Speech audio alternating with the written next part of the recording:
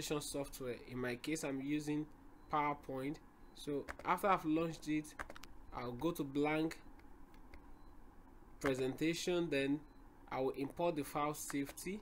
So from here I'll go to new slide, then I will go to slide from outline, and the name of the file for me to import is safety.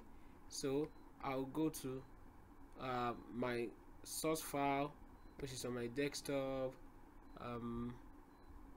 safety. Okay, here is it. Okay, I pick it, safety. The question says a slide, but because I have imported, I have 9, so I'm going to delete the first one. Yes, delete the first one. Just click on it and press the delete key. Then the next thing to do is, unless otherwise instructed, the slide must display a title and a bulleted list. So you can look through that you have title, bulleted list across all the slides. Okay, good. Then the next thing to do is create use a master slide to display only the following features only. So I'll go to view, go to slide master, then I scroll up to primary slide master. Okay, good. The first slide here. Then I'll come back. The question says use a master slide to display only the following features. So I'm going to display automatic slide numbers on the top left. Here is it, on the top left. So I'll take it to top left, so I can change the alignment to left so that I can come to this left. So for that reason, I may decide to adjust this a bit so that this can, you know, occupy that. Then I have it here. Then the next one is the company logo, which is called logo, position on the top right. So I'm going here, still on the primary slide master. Then I make sure I go to insert pictures, then I pick the source file folder. Okay, paper 2, here is the logo, and I have it. So I position it to top right according to the instruction. So I may decide to, you know, just open it up a bit. Then the next one is your name, serial number, candidate number. So the next thing for me is to click the name. So I go to insert header and footer. I'll activate slide number, then the footer where I want to put name,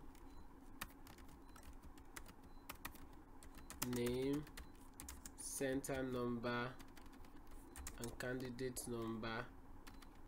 Alright, then I can also do this once and for all, copy it and do it for notes and handout in case the instruction somewhere will ask me to print for that.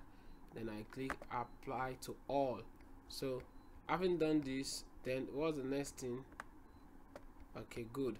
The next thing is make sure that master slide items appear in the same position on every slide. No items overlap on any slide. So this is for 2 marks. That's fine. Then number 20, a title slide layout is applied with no bullets. Okay, format slide 1.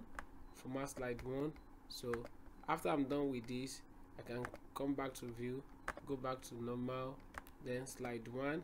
I'll come to slide 1. I can come to home tab, and I change the layout. So title slide according to the instruction. So that's for slide 1. Then the next thing is the title and subtitle text are center aligned and in the middle of the slide. That's exactly because I picked the right layout, which is title layout. Then delete the slide with the titles gaming benefits and negative effects of gaming benefits and negative effects. So I'll just gaming benefits, I'll delete this, click on it, press the delete key, and advantage according to the question, and negative effects of gaming, here is it. So I'm going to delete it, then delete slide. Okay, good. Then the next one is step 22. Use data in the file ratings to create a vertical bar chart to show the number of ratings given to each age category in 2023 only. then display with labels, the age categories on the category axis, and number of games on the value axis. Then the next one is do not display legend. So I'm going to do this one after the other using the file. So I'll go to file folder. What's the name of the file again? Ratings. So I'm going to open ratings. Ratings opened. Okay, good. Let me zoom in so that I can see this clearly. Okay, so I have this. Then the next thing to do is create a vertical bar chart to show the number of ratings given to each age category in 2023 only. In 2023 only. Okay, so far it's 2023 only, so I can do it so many ways. I can select from here, then press down Ctrl key for multiple selection to show 2023 only. Notice that there's no need for total for year, because say the categories of different categories of ages 3 to 18, so I have to select that. So the number of cells I selected here is the same year, so I can do that. Then after that, the next thing to do is to create a vertical bar chart. Okay, vertical bar chart. So I'll come to insert recommended chart and I pick vertical bar chart. So I have this. Okay, you realize that rating category has been picked, so it's not part of what we need, so we can delete this because it's not part. We are supposed to pick for ages, so I'm going to click only this and delete just this. Okay, oh sorry, then I might need to select that again. Let me go to select data and I pick the correct thing for this, so this shouldn't be part of it. Rating, then I should have this. Good. So then I have for ages 3 to age 18. Then the next thing to do according to the instruction is for each age category in 2023 only, display with labels the age categories on the category axis. Age categories. So I'll come here to the magical plus to add element, then I'll go to axis title. So I'm going to have for this age categories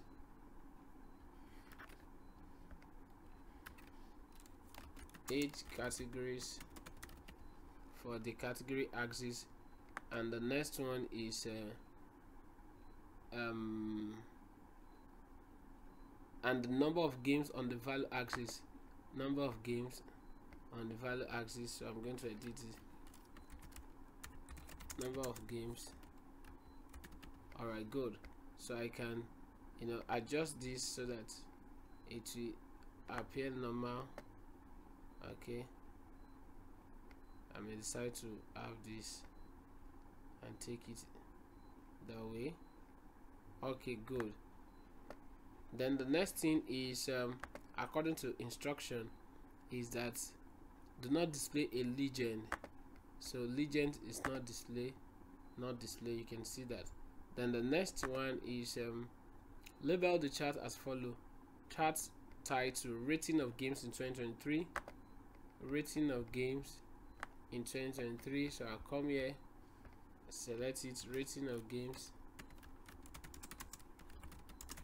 in 2023, rating of games in 2023, and then category axis title should be age category. Okay, which has been set. Age category. Okay, good. Then the next thing is display only the data values along the top of each bar. Only the data. Okay, so I click on this, then I go to data labels. Only the data labels along the top of each bar, which has been done. Then format the value axis scale to display a minimum of value of 0 and a maximum of 560. So I'll come here, I click on it, format axis, so I have it, the minimum 0, the maximum 560, then the increment, that is of 70, so I'll change this to 70. Okay, good. The increment, so I have something like this. Okay, good. Then the next thing is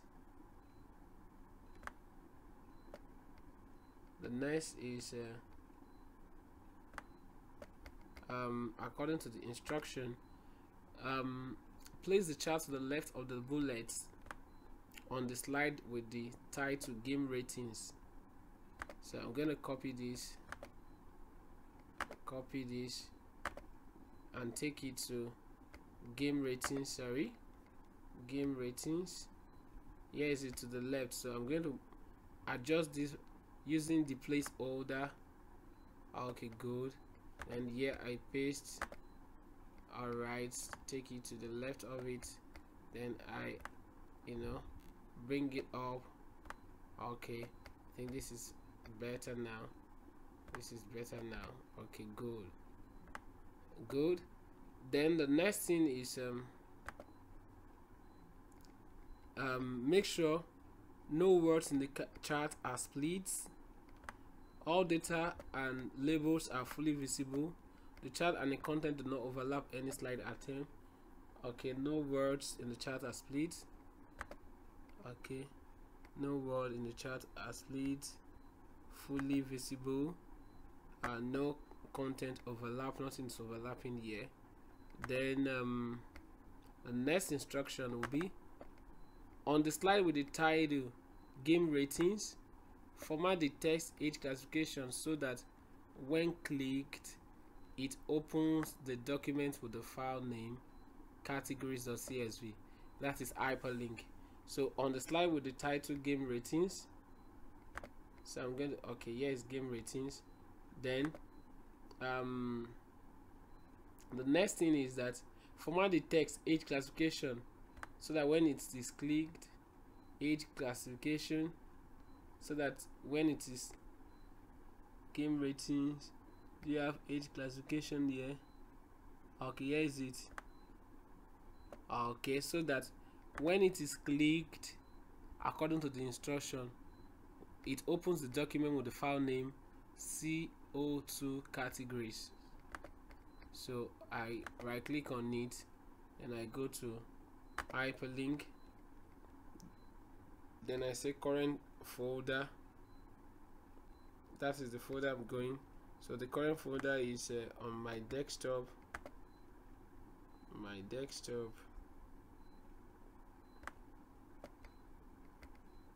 The name of the folder is this. Okay, good. So that it goes to categories according to the instruction. When click on, so it opens up and I say okay. So you can see the blue line, it shows that there's an hyperlink there. Then take a screenshot to show that the text links to the correct file. Place this in your evidence document. So to do that, I can come here again, select this, right click and go to edit hyperlink so that it can show this, edit hyperlink, and then I go to the folder where I have this, which is desktop in my case, desktop, and the file is this paper 2, and then classification according to the instruction, categories rather. So I'm going to take a screenshot to show that this has been done. Good. I may even take it alongside this. I take it in my evidence document and I paste it in my evidence document. Then the next one is add the following text as presenter and or speaker note to the slide with the title game ratings. So I go back, game ratings, say okay, here is it, game ratings. To put presenters notes, I'll click on notes here. I can even open it up to see it clearly. Note. So what am I typing in the notes area? Rating guidance helps parents. Rating guidance helps parents to do what? What's the next thing? Parents make informed choices. Make informed choices. Okay, then print only this slide as presenter or speaker note for 2 marks, presenter or speaker note. So with this, while still on this particular slide, so what I do is I go to file, print, and I'll go to, instead of print all slide, I go to print current slide. Then it's going to print it. Now to show the presenter's note, I'll go to notes page. Okay, here is the presenter's note, so I can zoom this so that everything will be so clear. Alright, you see that. Then I print this, hit the print button for it to come out from the printer. You can see your name and center number is clearly put there. You can see that here. So the next thing is step 29. Save the presentation, then print slide 1, 2, 3, and 4 only as handout in portrait orientation. Okay, let me do that. So I'll go back, file, print 1, 2, 3, 4, print all slide, print all slide, and then the question says print 1, 2, 3, and 4 only as handout in portrait. So I can select it 1, 2, 3, 4, 1, 2, 3, 4. So you see the way I press down control, or you just select it this way, 1, press down control key, 2, 3, 4 according to instruction. Then you come to file, then come to print and print selection. So just those 4 are selected already. You can see the 4. Then to print it as a handout according to the instruction in portrait orientation, handouts. So you come here, handouts, check that again as a handout with 2 slides on each page. So I'm going to come here, 2 slides on each page. Okay, what else? And with each slide filling half of the page. So I have this, and I'm going to print selection because I've already selected the 4 that they asked me. And now since I'm printing 2 to a page, I have 2 sheets to be printed. You can see that, okay, good. Then the next thing is you just hit the print button. So I have that. Then the next thing is the printing of evidence document. Please take note, all the evidences you have taken, you are supposed to print the document. So here's my evidence document. So all the evidences I've taken from the beginning, so I have it. Then the next thing is just to go to file, go to print, and hit the print button. Then it comes out from the printer. So these are the evidences you have taken. So far so good. Now we have come to the end of this paper. This is paper 2, February March 2024. Now the solution in this video will really help you to prepare for your exam. Please like this video, drop your comments in the comment section box, then share it with other people, and very important, you need to subscribe to this video so that to this channel rather, so that you can get first-hand information about new upload. Thank you. See you in the next video. Bye for now.